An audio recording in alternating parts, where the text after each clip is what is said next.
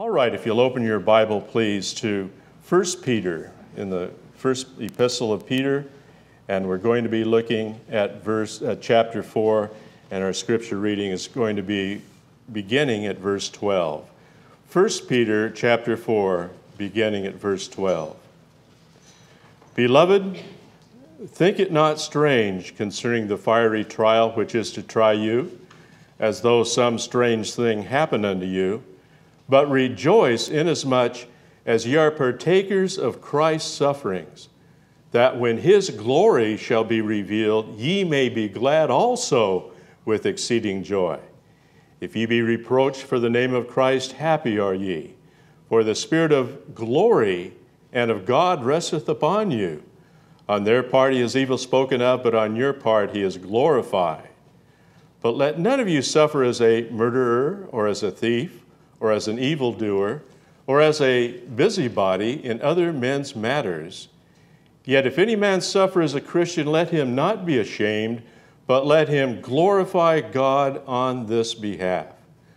For the time is come that judgment must begin at the house of God, and if it first begin at us, what shall the end be of them that obey not the gospel of God?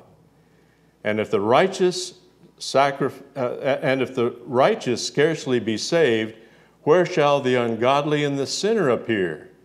Wherefore, let them that suffer according to the will of God commit the keeping of their souls to him in well-doing as unto a faithful Creator.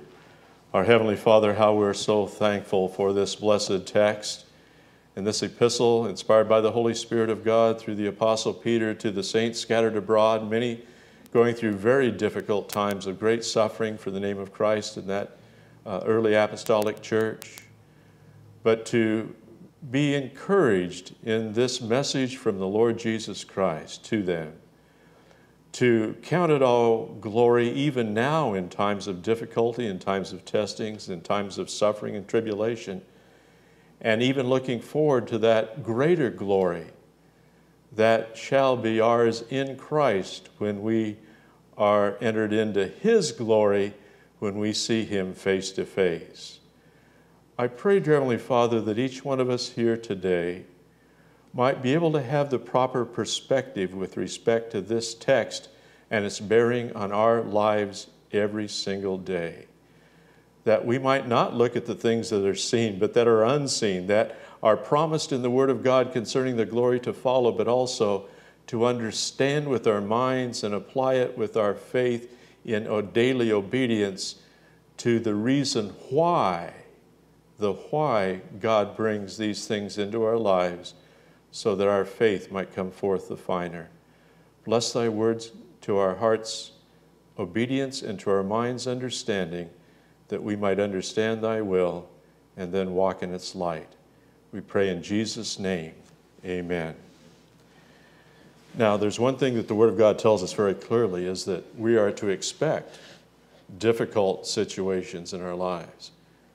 And I believe that this text is incredibly important as we compare it with some surrounding this, so that we understand that even though we're going through hard times at times, and especially as we've come through this recession and we're not through it yet, and have you ever known a time in your life when there's been so much anxiety and apprehension about what lies ahead, not to mention the difficulties all are called upon to experience today? That's one thing about the ministry here. We hear from people across the country and in other countries. And just godly people have, lost their jobs, and the physical situations people are in, or their loved ones, and that we might even be experiencing ourselves at times, seem absolutely overwhelming. And so many times it's the spirit of, well, why would God do this to me? Or in speaking to somebody in flying back from Houston here recently, and to someone who said, well, things are so terrible today, and how can this all happen? But it's so wonderful that those of us who know Christ as our Savior and understand Bible truth, this is a sin-cursed world, and the effects of sin are on every hand. But the thing is that is so wonderful is that we do have a Heavenly Father that we do have the shepherd of our souls, the Lord Jesus Christ, who acts as a shepherd, who loves and cares for his sheep and even gave his shed blood for their redemption. And so, yes, we do have a God who cares, but we need to be aligned to the will of God concerning the times of distress and tribulation and problems each one of us find ourselves in just about continually, so that we might be able to say, not our will, but thine be done.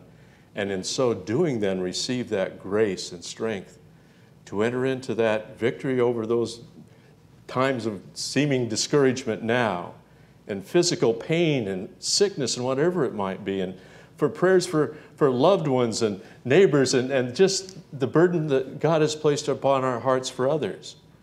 But to be able to have that confidence that truly his will shall be done. And so we must not think it strange when the fiery trials and the difficulties come our way in each one of our lives. We find that in verse 12 of our text. Beloved, think it not strange concerning the fiery trial, which is to try you as though some strange thing happened unto you. No, that's the way it's always been for God's people. That's the way it's always going to be for God's people. It's going to continue to be that way for God's people until God's people are forever with their Lord. And that we will enter into that future glory, which is, again, a reflection of the absolute infinite glory of our Lord and Savior, Jesus Christ. But see, the thing about it is, though, is that just as our text revealed to us as we read it earlier, we can enter into, by faith, a sense of that glory of being in fellowship and communion with the Savior and with the abiding Holy Spirit of God within, to be able to give us a different perspective. I know that's what Pastor Matt, remember, has been dealing with time and again.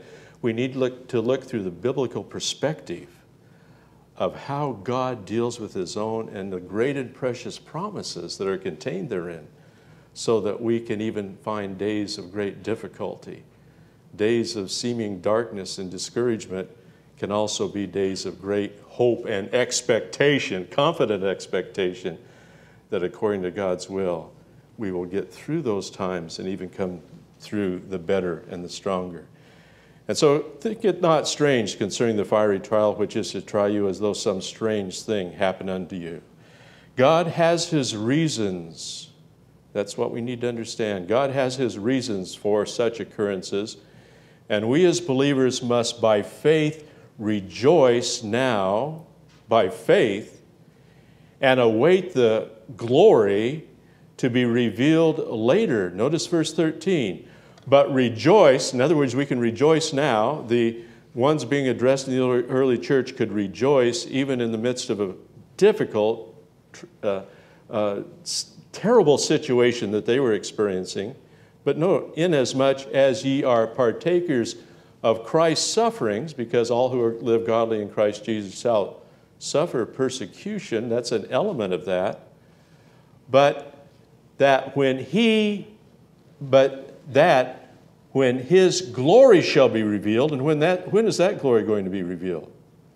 When we see him face to face, either when he returns in his glory to catch away the church to be received unto himself in the rapture, or whether it be in death when we enter into that glory of the very presence. To be absent from the body is to be at home with the Lord. And we enter into that glory. See, we have that continually before us, that when his glory shall be revealed, ye may be glad also with exceeding joy. We need to face each difficult day and each day that's seemingly going well, because if that's the case, then it's only going to be a few days later when something's going to come along. God is going to allow something to come along to again cause us to readjust our anticipation and our expectation of what is present and what is ahead in light of what he said is certainly going to come to pass. And so we can rejoice now, even when there's heaviness of heart, even when times are difficult, because there's going to be a final future revelation of what is truly worthwhile through all eternity when we are with our Savior. Hold your place here and turn back, if you will, to chapter 1 and verse 6 through 9. It deals with this same glorious expectation, even though in the midst of trial and tribulation now, as those that were being specifically addressed here by the Apostle Peter in this general epistle. Notice in 1 Peter chapter 1, beginning at verse 6, wherein you greatly rejoice, talking about that's going to be revealed in the last time with his glory, wherein you greatly rejoice, though now, see, right now, for a season, for a period of time, we don't know how long, God alone knows, if need be, and it's not whether we think we need it or not, it's whether God thinks we need it or not, ye are in heaviness through manifold temptations, trials, testings. Does it mean that the Christian should always be going through every situation in life and just, whoa, everything's praise the Lord and everything's fine, and put on a pseudo-pious exaltation that's of the flesh and really not of the Spirit? There are times when there's tears in the eyes, when our hearts are heavy, when we go through times of distress, heaviness. But see, that again is a time that God brings our way as He deems necessary, so that we might experience the following.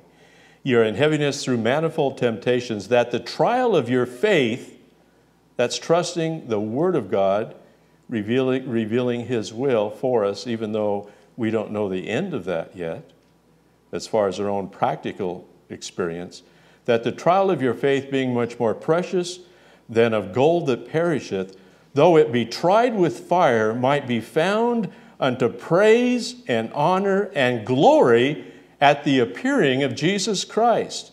At the appearing of Jesus Christ. Whom having not seen ye love, and whom, though now ye see Him not, yet believing, ye rejoice with joy unspeakable and full of glory, receiving the end of your faith, even the salvation of your souls. In other words, that time when we will experience that future aspect of our salvation in Christ, and that is the redemption of our very bodies to be at home with the Lord. You see, there's that promise here that the Apostle Peter is giving those being addressed and to us today, that we can, even in times of heaviness, even in times of extremity, and we realize that there's so many things that we're facing that we just don't have the ability of ourselves. And so many times, don't you find that a lot of times our heaviness and all has to do with others that we love and we're concerned about, but we just can't do anything to help them, seemingly? See, that's what is so wonderful about God's process of maturing us in Christ. It's through the understanding of the Word of God that when we submit ourselves to God's will and we commit others through fervent intercessory prayer, that God's will might be worked out through them, even though we can't do what we wish we could do for them right now. That's the wonderful thing about it. See, when we commit others and problems and situations in our own hearts and our own spiritual condition, for that matter, to the Lord Jesus Christ, and praying for His will to be done in us, through the operation of His Word and the Holy Spirit of God dwelling within, then see, we have someone that not only understands our every need, brings along the testing to refine our faith, so that that need will become something that causes us to grow instead of to complain and to faint and become discouraged. And then He also has that mighty power through the Holy Spirit of God dwelling within to accomplish His perfect will in us. And we will come forth the finer. It's just, this is such a glorious epistle because it's written to people who are really suffering. And because of living the Christian life, the way the Christian life should be lived, as we shall see. And so we just got a wonderful thesis here in that first chapter of what God wants to have accomplished in us. The better we understand why God brings times of difficulty and allows them in our lives, and distresses and infirmities, the better we can enter into the wherefore. In other words, why has God done this? And to experience through that the why. To experience His enabling grace and His unfeigned, constant love for us as a father for a child. The believer is in this time of testing for 4 reasons that we're going to be looking at today. First of all, it's to discover God's purpose. God brings times of testing, times of trial into our lives so that we can wake up to what God wants to do and needs to do in our lives and in our hearts and in our minds and our attention upon Him. He is the one who has determined that this trial was necessary for us right now. Sometimes the hardship is for the purpose of chastening. We find that in Hebrews chapter 12. We've gone over that before, and I know Pastor Matt has too, so we're not going to go into it now. But in discovering God's purpose, sometimes we need to read over very carefully Hebrews chapter 12 and verses 5 through 11. Now, we all know what that's about. God says He'll chasten every son that He believeth, that He receiveth. And that there's going to be times when we are walking out of the way, when we have hearts that are really not tender toward the things of the Word, and we're not really where we should be. And there will be times, it is the purpose of God at times to bring affliction or bring whatever is necessary to cause us to say, oh, I need to, Lord, is there something in my heart that is not right with you? Is there something that I'm desiring and clamoring after and forcing, ahead in that is not really your will? Am I really abiding in Christ every day? Do I really have a right relationship with Him in prayer? Am I in fellowship with Christ? Am I abiding in Christ as the branch in the vine so that fruit will be produced? And that fruit is what we're going to be looking at, produced by the Holy Spirit of God, that does provide a taste of heaven on earth right now. That glory which is to follow can be a time of joy and rejoicing in our hearts right now, even though we're still in the midst of a difficult situation. But see, if we're not right with the Lord, then there's times of chastening that will come our way, where we need to be brought by the Spirit of God to that place of repentance, where first of all we acknowledge, we understand that we're not where we should be, and then we confess that as sin to the Lord. And then we receive His cleansing, and that's what the end of that portion in Hebrews chapter 12, verses 5 through 11 is. It says, instead of the lame being turned out of the way, in other words, the picture there is a son just limping along and it's just a miserable existence. Instead of being turned out farther away from the way of truth and walking in fellowship with the Lord, which will be the end of one who continues in their sin. He says, rather let them be healed. In other words, to get back not only upon the path of righteousness and following after God according to His will, but also it's a path where we can walk by the fullness of the Spirit and by the power of God's grace to be what He wants us to be. So one of the purposes of times of affliction could be that of the need for dealing with sin in our own lives. Other times, to engender humility and strength that is needed as well. Turn over, if you will, just a moment to 2 Corinthians chapter 12. Here's a situation here where the Apostle Paul, and I'm sure you're all familiar with this too, but I'd like to read this over here just quickly, where he besought the Lord 3 times concerning a thorn in the flesh that he had. Now, he wasn't in a wrong relationship with the Lord as far as his fellowship with Him, but he still had something that was a tribulation, it was a trial, it was a thorn in his flesh, whatever that might have been. And he prayed about it. He said, Lord, just remove this from me. But this could be another purpose that is discovered as we first of all examine our own hearts to see whether we're really right with God. And then if there's other matters that we just really would like to have relief from, and we can be praying about that, and with importunity 3 times, he just kept going. And but don't notice what the answer was the Lord gave to him. Sometimes the Lord doesn't articulate it to us like He did to the Apostle Paul, but the same is true for us. We need to take that reality that Paul experienced and say, well, this is what God might be saying to me about this. I've got this physical problem. I've got this financial problem. I've got this interrelationship problem. I've got this family problem. I've got this work problem. And Lord, if my heart is, I really want your will to be done. And what could be the reason why this hasn't been removed? Well, here could be the answer. Verse 9, he said unto me, my grace is sufficient for thee, for my strength is made perfect. That's my strength. God's strength is made perfect or brought to fruition, to maturity, to completion in weakness. Whose weakness? See, that problem we're having, that situation that's just out of my hands. I can't do anything about it. I don't have the strength. I've got an infirmity here, whether it's physical, whether it's whatever it might be. And then because of that statement being made by God to Paul, he said, listen, yes, you've got a thorn in the flesh, but it's not my will to heal you of that, to provide you with deliverance. But I've got something better. And that is for you to experience in that time my grace. You don't deserve it. See, it's grace. It's unmerited favor. But I will provide you with that grace, with that strength to bear up under that infirmity. It's not one of chastisement, but it's just something God allows and continues in our lives so that we might experience that joy unspeakable and full of glory that 1 Peter chapter 1 was talking about, until we have those new bodies someday. See, there's not going to be any problems like that.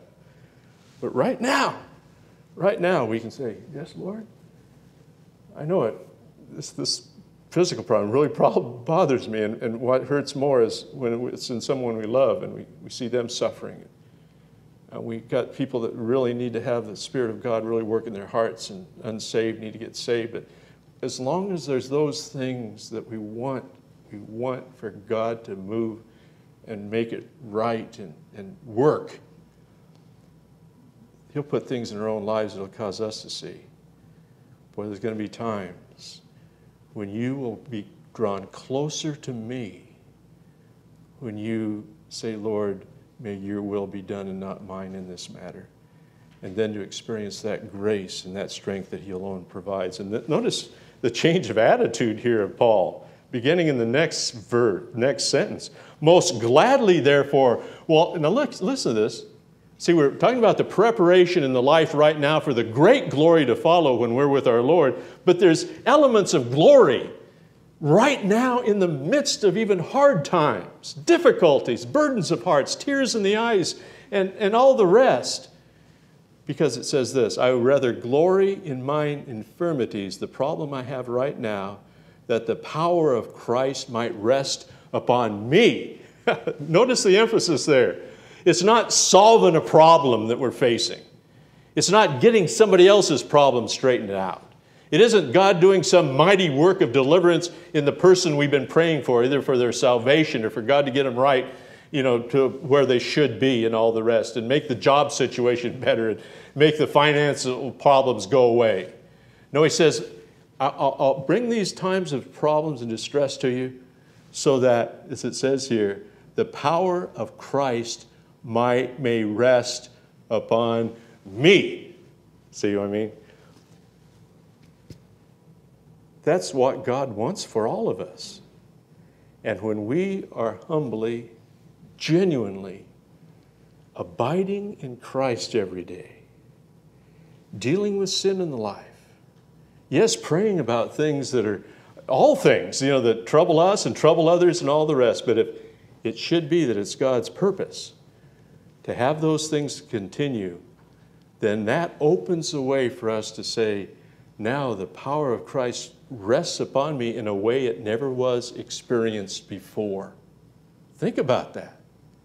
It's a completely different perspective to look upon problems that we all face, that we have no control over. We pray for God to take those problems away, bring an answer to those problems out there or even in here, when all along God says, well, you leave that to me. And it could very well be like Paul was told here, you're going to be strengthened in your relationship with Christ by just saying, Lord, not my will but thine be done. And it says here that when I am weak, and verse 10 again, therefore I take pleasure, that the power of Christ might rest upon me. Therefore I take pleasure. By pleasure meaning I experience something really good from God. I take pleasure in infirmities. That's my limitations, my weaknesses. In reproaches, in other words, those from the outside that were being problematic because of individuals against the Apostle Paul. In distresses for Christ's sake, for when I am weak, then am I strong. So, discover God's purpose. And so, therefore, it's such a wonderful thing to understand that God does answer prayer. But if it doesn't seem that He's answering the prayer that we want answered right now, then that's when we need to say, Lord, not my will, but yours be done. And I pray for the grace and the strength to give me the right, not only perspective and attitude about the problem that I've been praying about, or the individual or the situation I've been praying about, but Lord, make me stronger through this to trust you even more. And that is even glory. But in our particular text here, over if you'll turn back to 1 Peter chapter 4, you notice here that we're not talking about a situation of sinful behavior where there is need of repentance and renewal. But what we're talking about here is a situation where they were suffering according to the will of God. And there's sometimes when this is one of the purposes of God, where the trial of faith is not due to sin in the life to bring us back to a right relationship with Him, as Hebrews tells us there. Nor is it the type of thing where there's a thorn in the flesh or some kind of a physical infirmity or limitation, infirmity that we might be experiencing in our own lives individually, or those in our family or in our church, or those that we know, and problems at the work and the job. And you know, it isn't because of sin on our part, but it's just that, you know, God has brought those things, allowed those things to come along to just strengthen us to trust God for the grace to deal with it. And even that makes us strong in Christ. You know what I mean? There's a tremendous fringe benefit to coming to the end of why is this continuing? Oh, it's just getting me down. I can't sleep at night. You know, it just way down. Boy, if you say, Lord, if it's not your will to take this thorn in the flesh away, then Lord, help me to experience that sustaining grace and the strength that you have for me to receive when I say, Lord, may your will be done in this. But in the text that we're looking at in 1 Peter chapter 4, here we see a situation in verse 19, in 1 Peter chapter 4 and verse 19, if you'll notice this. Wherefore, and this is the context in this particular chapter, let them that suffer according to the will of God. In other words, it's not God's will to deliver from a particular thing that has been a thorn in the flesh that they've been praying about, but they're experiencing difficulty, tribulation, a fiery trial because of the reaction of others because of your stand upon the truth of the Word of God. And your purpose to do everything for God's glory and not to please people. Yes, we love people. We want to minister to people. We want to be a witness to the lost. We want to be a good ambassador for Christ to a lost and dying world. But if there's opposition, and there will be, to your walk of faith and your insistence and making that known that you're going to do what God's will is no matter what, you want to please Him instead of men, you want to be true to the Word of God instead of what's just politically correct and acceptable and common goodness as defined by the world today, you'll stand out like a sore thumb, and you'll also get hit with a hammer on that sore thumb a lot by people. You'll suffer accordingly. So now we come to verse 19. Let's go ahead and read it, Dennis. Wherefore let them that suffer according to the will of God. I tell you, some Christians are outside the will of God and they don't experience this kind of suffering. This kind of notoriety for being somebody that's just too implacable. You know, they're just too set in their ways and they're too stalwart, standing upon the truth of the Word of God. Now listen to this. Wherefore let them that suffer according to the will of God commit. And here's the thing. It's another understanding of what God's will is. And then it's an action. It's a motivation by a heart that's right with God to commit our conduct, our everything concerning this issue at hand for God's will to be done. Let them that suffer according to the will of God commit the keeping of their souls to Him in well-doing. See, as we're desiring to be the kind of Christian God wants us to be the kind of witness God wants us to be the kind of mom and dad God wants us to be the kind of young person God wants you to be. You commit yourselves to doing what you know is God's will for you, and in doing so, there'll be a lot of problems along the way because this old world is no friend of grace. It's not helping you on toward better relationships with God. There's going to be opposition to a consistent witness for Christ, not only with our lips, but also with our actions and also with our heart, reflected in how we pray for God's will to be done concerning all things concerning us and others.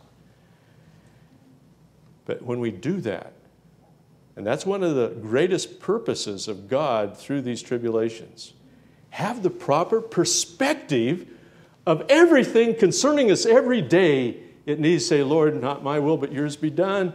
And here's the ones being addressed here who are suffering because of their stand for the truth in this culture in the early church, especially many of these being Jews who had come to know Christ as their Savior. They were suffering at the hands of their own brethren after the flesh, as well as the pagan culture. They were suffering terribly for that. But when they're desirous of doing the will of God, as they know it to be, and being true to Him and His Word, look at this.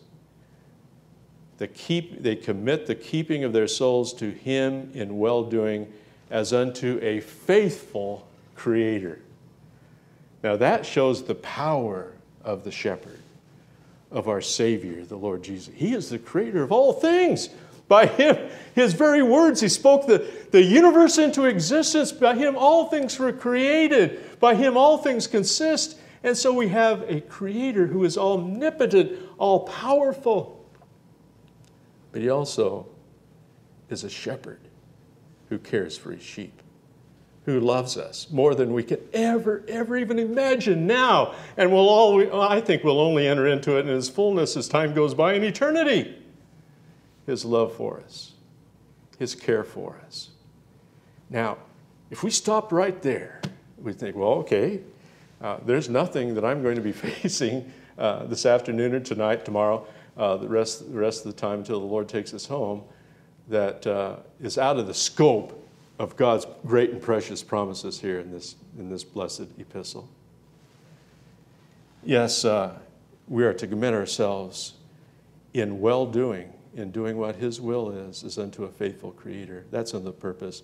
We must always keep in mind that sometimes it is the will of God to experience trial, even in this well-doing. Notice in our text, back in chapter 3 and verse 17, back in chapter 3, verse 17, for it is better if the will of God be so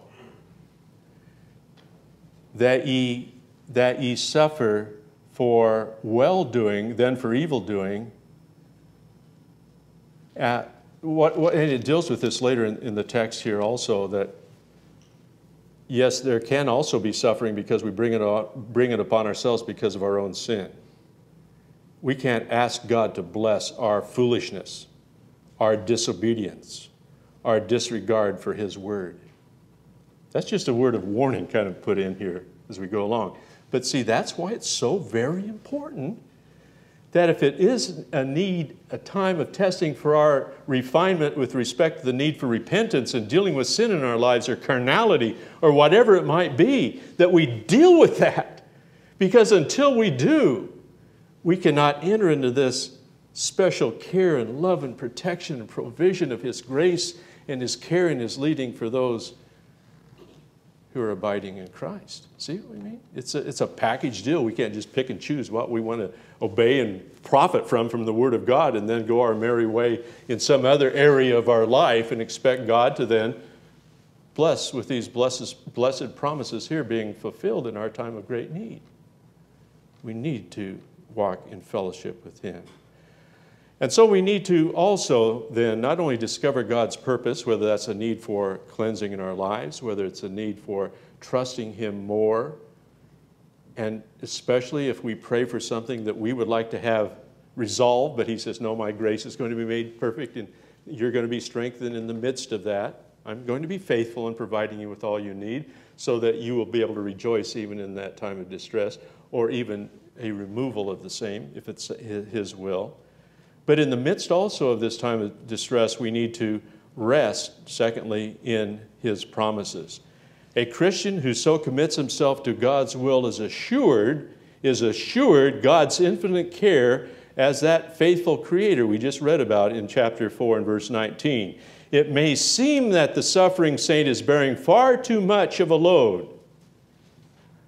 But compare this with those who know not Christ, consider their end. Look at verses 16 through 18 again. Yet if any man suffer as a Christian, let him not be ashamed. Let him glorify God on this behalf.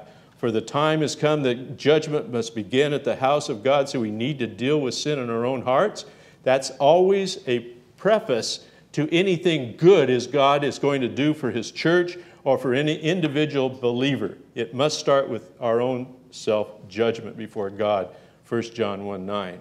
And if it first begin at us, in other words, this is what God requires of us as Christians, we need to deal with reality, spiritual reality in our own lives if we are to receive the experience of a faithful Creator to be our joy, to be our strength, to work wonderful miracles of deliverance, or provide grace and strength that will result in joy unspeakable and full of glory, 1 Peter chapter 1.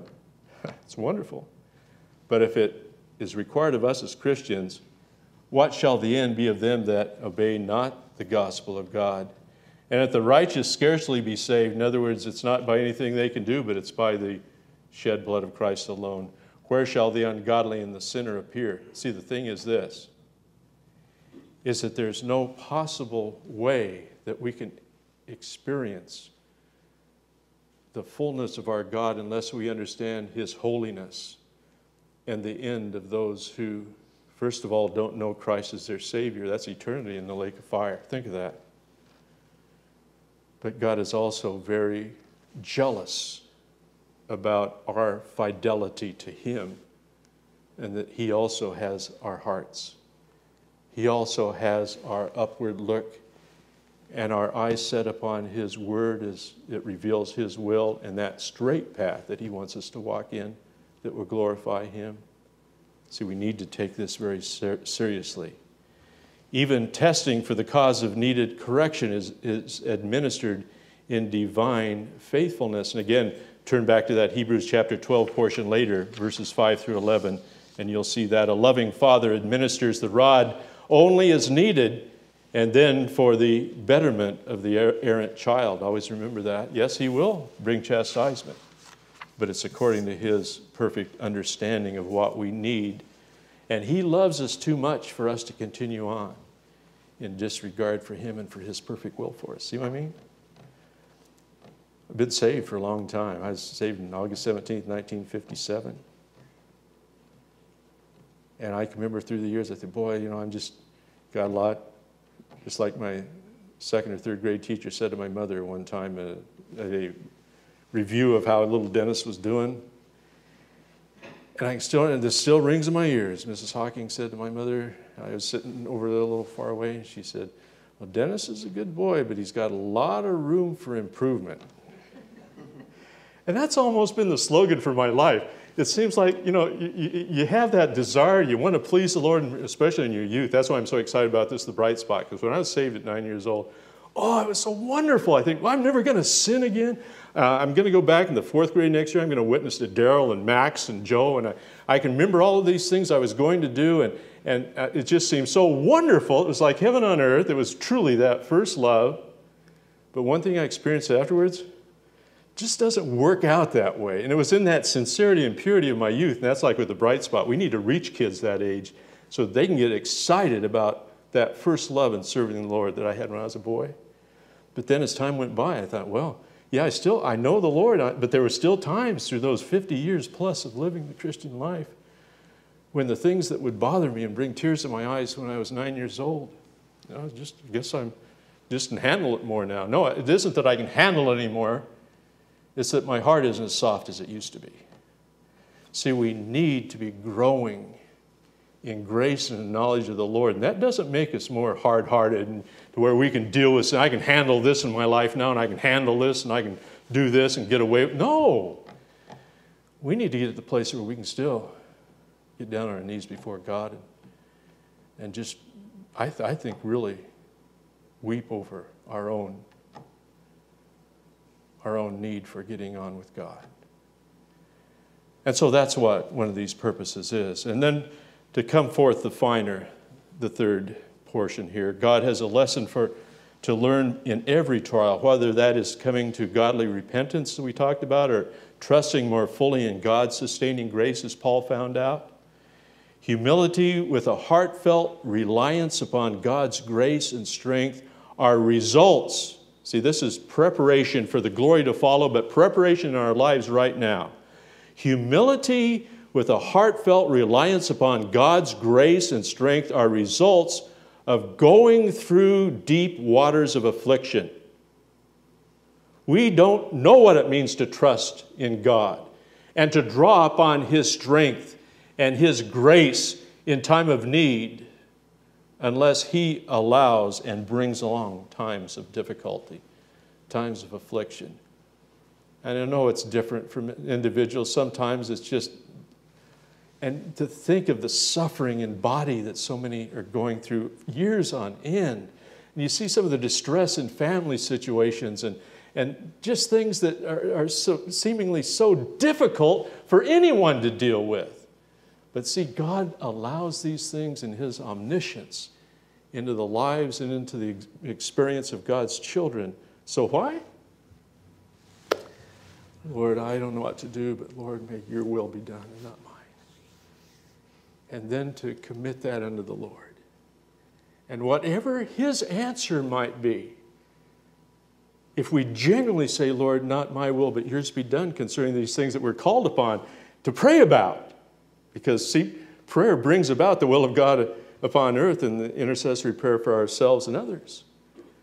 But then to honestly say, Lord, but if it's not your will to deal with it the way I think it ought to be done, then to experience that strength and grace and the abiding fullness of the Spirit of God that will enable us to rejoice with joy unspeakable and full of glory, even now, as well as when we will see our Savior face to face.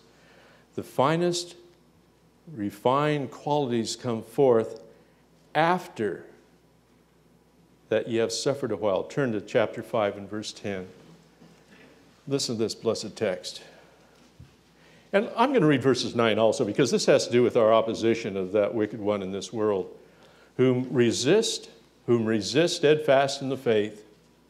That's the devil himself, knowing that the same afflictions are accomplished in your brethren that are in the world. See, there's going to be afflictions that Satan is going to be the instigator of. God allows it. See, God brings it into our lives, but yes, it can be satanic at times.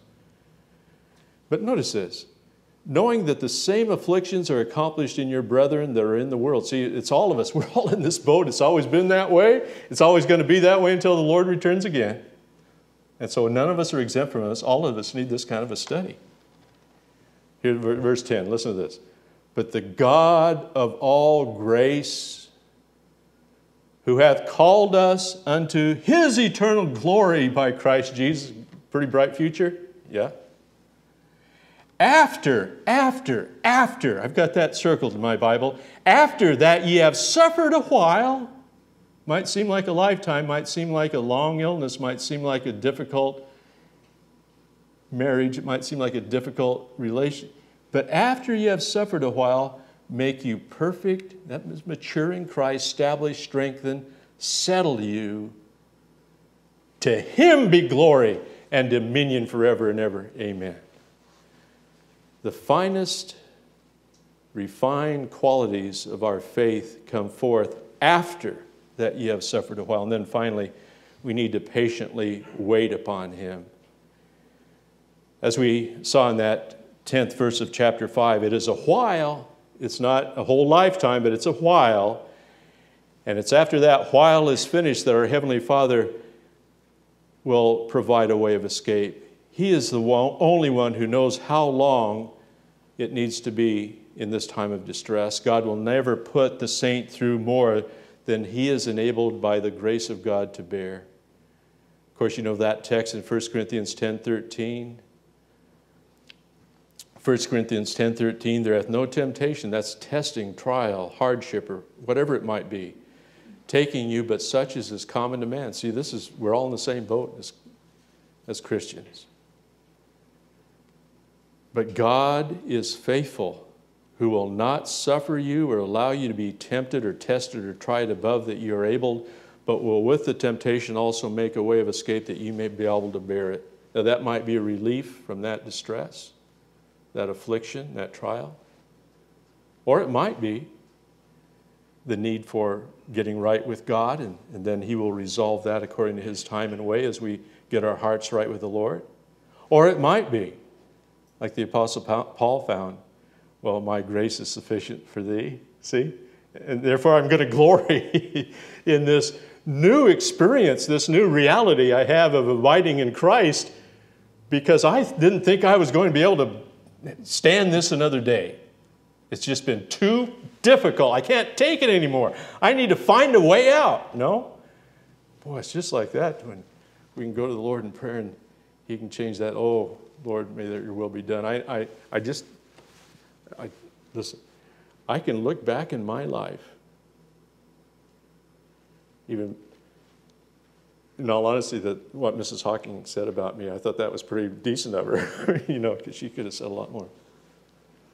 But I think of times when I've had the best relationship with the Lord is when I was in my deepest times of discouragement, whether I can still remember being in college and a situation like this and through the years from time to time. And it would be very heavy-hearted, feeling very far away from God. But just to be able to, because of the text we've been looking at, it's bringing people to the place. Because of affliction, because of discouragement, because of depression, because of great need, because of heartache, because of a burden for our loved ones or friends or whatever the situation might be, to where we say, oh, I can't take this anymore. And we go and get on our knees before the Lord and say, Lord, may your will be done. And that's what is brought out also in the text there, is about the Lord Jesus Christ. It was when he was suffering in that agony before his crucifixion. And he is our example to follow in his steps as far as that yieldedness to the will of the Father, even though that meant crucifixion on the cruel Roman cross. Nevertheless, not my will, but thine be done. But see, that's when God can be the closest to you. That's when Christ will be that shepherd, that faithful creator. That's when the Holy Spirit of God, because when we pray according to the will of God for his will to be done, as Romans 8 tells us will work out for his honor and for his glory, that's when the Spirit of God, when we just say, I don't know how to pray as I ought, but Lord, I know I need help now. I need help in this situation. Lord, help me. May your will be done. Then the Holy Spirit of God, even though we're not able to articulate the problem, let alone the right answer, it says the Holy Spirit of God intercedes with us, within us, with groanings which cannot be uttered. And the Father knows, and the Spirit knows the will of the Father, and the Father knows the Spirit. See, there's a unity there, going to God in prayer in the name of the Son, in the Holy Spirit, for the Father's will to be done. So you've got a union there of the Trinity that is interceding and praying for us when we just say, Lord, I don't know what to do, but Lord, help me. Give me the grace, give me the strength, give me relief if it's your will. Give me that repentance that I need if I'm not where I should be with you in my relationship daily. And I guarantee you, Because I believe the Bible guarantees us. It's those types of times in our lives that God brings trials, difficulties our way to drive us to our knees, to say, Lord, I need your will. I want your will. I'm so thankful I got the Holy Spirit of God within that will be able to work in and through me to produce that fruit of meekness, which is resignation after long suffering to the will of God, even though we don't know all the outcome. And then just to see and rejoice as the Apostle Paul did. He says, therefore I will glory in my infirmities, for then the power of Christ and the power of the Spirit of God rests upon me. May this be our experience in the truth of the Word of God in our relationship with Christ today. Our Heavenly Father, we just pray, dear God, that we might be so thankful as a people today that we are counted along in the same number of those that the Apostle Peter, by the inspiration of the Spirit of God from Christ, wrote to, because that was for all of the brethren suffering for the cause of Christ and suffering as a believer. But it's true for us today in 2009 as well. Dear Lord, make us people that are more people of sincere, earnest prayer for the situations that Thou hast allowed into our lives to cause us to be more realistic and honest before Thee with respect to sin in the heart and carnality, to confess that as sin and forsake it, but also to trust in Thee for a marvelous answer to prayer and miraculous if it's Thy will and deliverance from it, but also understanding that there'll never be anything that You bring our way that'll be too much to bear, but the way of escape will be found, and that is through trusting Christ, yielding to the will of God to be done, and to have that perfect work done in us through suffering for Thy glory. We pray in Jesus' precious name. Amen.